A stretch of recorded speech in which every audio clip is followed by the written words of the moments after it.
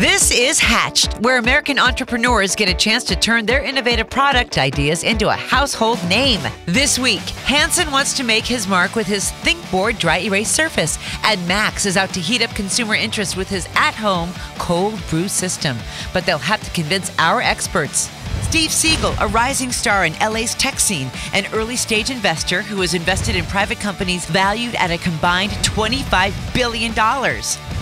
Courtney and Carter Ream, the brothers behind M13 Ventures, who have already seeded $5 billion companies.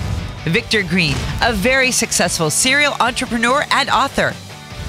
Dara Trujillo, who runs the New American Dreams program for HSN. And our host, Nicole Lappin, New York Times best-selling author. Will the entrepreneurs have the right stuff to impress our experts? Or will they choke?